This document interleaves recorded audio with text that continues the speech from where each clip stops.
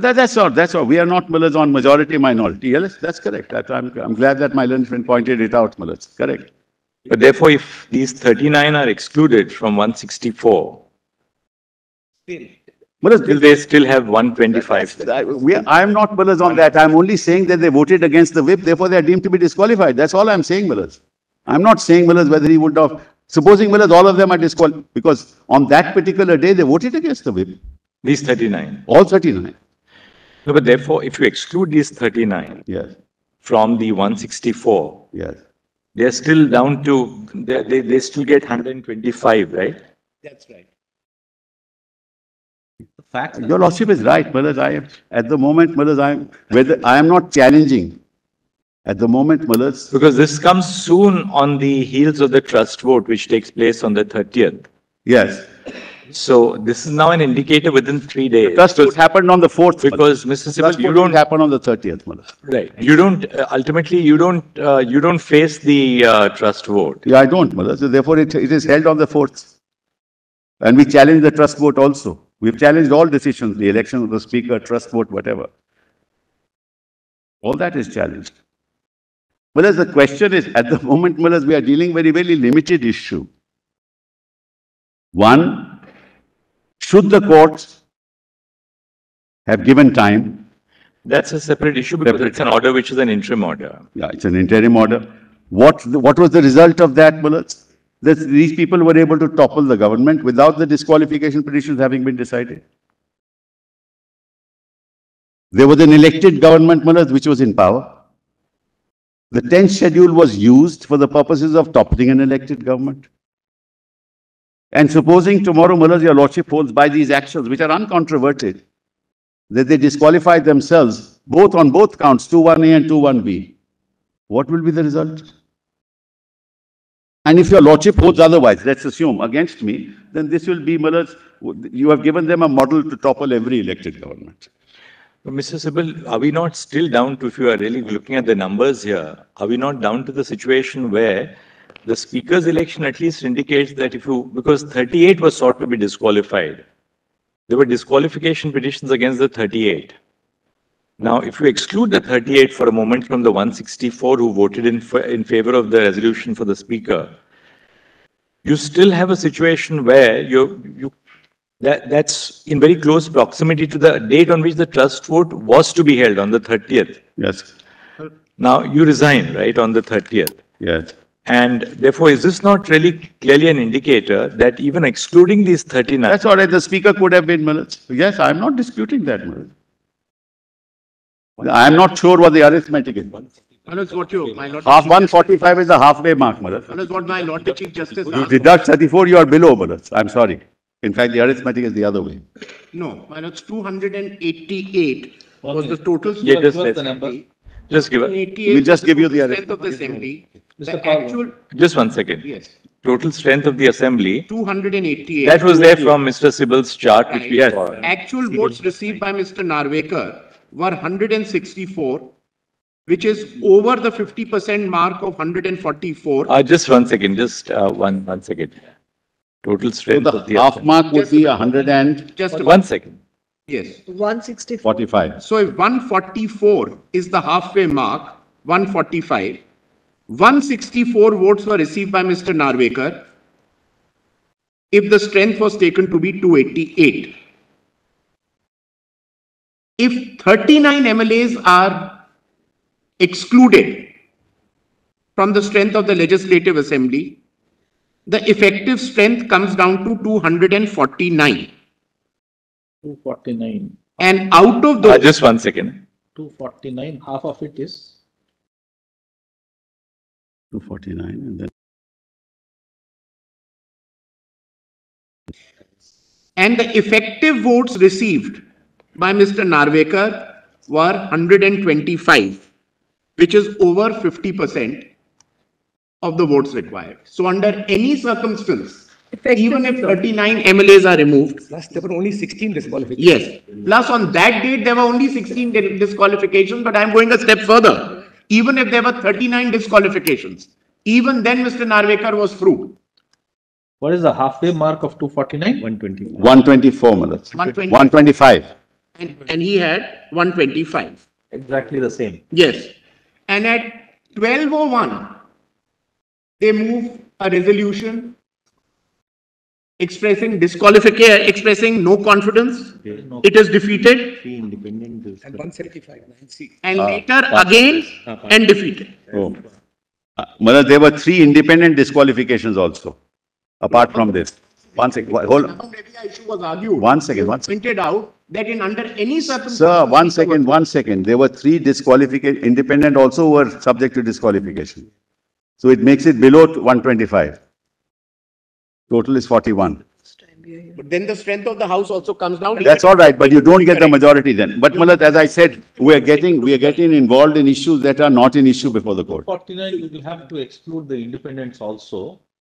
And therefore, the halfway mark will accordingly be that. Is that what you say? So the total, let's go over it again. Total strength of the assembly is 288.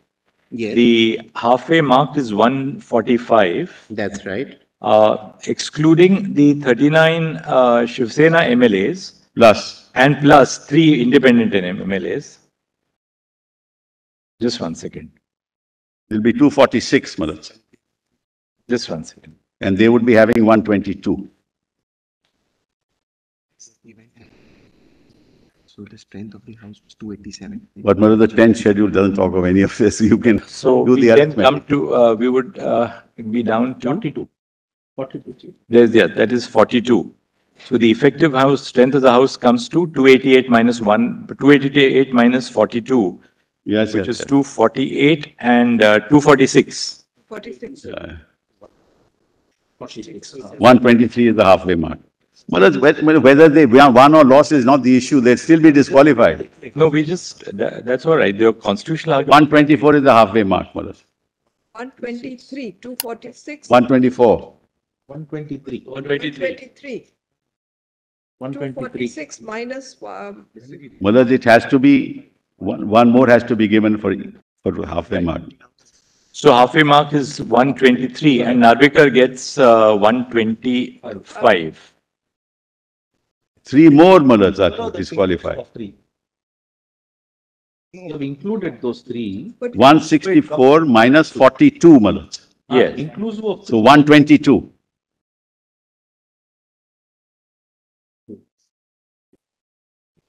So when you, if you exclude those 3, then he Yes. gets 122. 122. So it's below the halfway mark. But be that, Malad, the 10th schedule is not concerned with this, Malad. We're not concerned with that, according to me. How can 1 second, because we have said so. how can 3 independent MLAs? How can we? That is to be decided by the speaker. You can say what you want, but if there are 3 independent MLAs, they can't be disqualified by you. even independent. Who says that? Procedure. They can't be. Malad, my learned friend should. They are today claiming that One second, for their disqualification. Mr. Call, you have to read the 10th schedule. Independent MLAs are Please read the 10th schedule before you make that submission. But unnecessarily, there's no point in making a submission which is contrary to the 10th schedule. No, but the most crucial fact is that the disqualification petitions were only against 16 and not Doesn't 39 matter. MLAs. Malaj, The disqualification 1 second. MLAs were only 16, not 39. 1 second. In fact, on the 3rd, all 39 are under disqualification because they voted against the whip. That's after the vote. That's after the speaker. No. We are proceeding. Not, it's before the Assuming speaker. that it is actually the entirety of the 38 comes in. Where is the position? Malaj, I don't think this arithmetic exercise of any relevance for the purposes of the 10th schedule. Point. You get Yes. the point that it's 10th schedule issue. Yes, correct. It's just a matter of arithmetic. Malaj, majorities are made up like this only, Malaj. I was on 40. Yes. So if you exclude the 39 plus 125. No, that's. No, minus those 39, 125. Malaj, that Otherwise, we are it not was on 39. We are on 42. Just give us the number that he has got now, Rekha. Narvekar gets total 125 votes. Is that right? No, he gets 164. 164. Actual votes are 164. Yes. Now we have to now consider. I mean, we just for the Yes. From 164, you suppose deduct 39. Which are the 39 persons against whom you say they are disqualified? No, even the other three we said the same.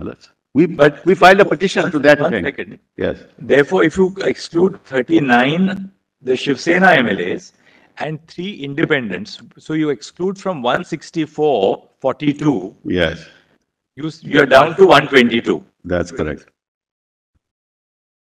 45. But they only had 107. They got 107 votes for their speaker candidate. I think one MLA had died as well. When was that? So the actual strength was 287, right? Majority? If they had obeyed the whip, we'd be in majority, he would not have got elected. 107 plus 39 or whatever. So, Mother, this is, we are going into areas which have really not our concern at the moment. My concern is what happened. And how the 10th schedule, in fact, which was meant to deal with. Mr. Sibal, therefore, it also appears that apart from the 39, Yes. who, according to you, were disqualified, the 3 independents, of course, that you say they shouldn't have, they are also liable to be disqualified. There are other members of your legislative party who also voted in favor of Mr. Narvekar, that means. Yes. No.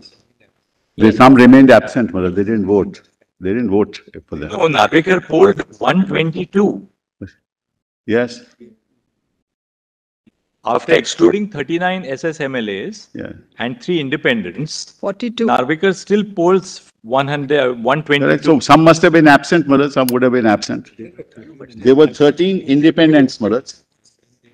There are 13 independents, various parties, SP, PJP, CPM, DVA, MNS, Swabhiman Party, Rashtriya Samaj Paksha, KSP, all kinds of parties are there.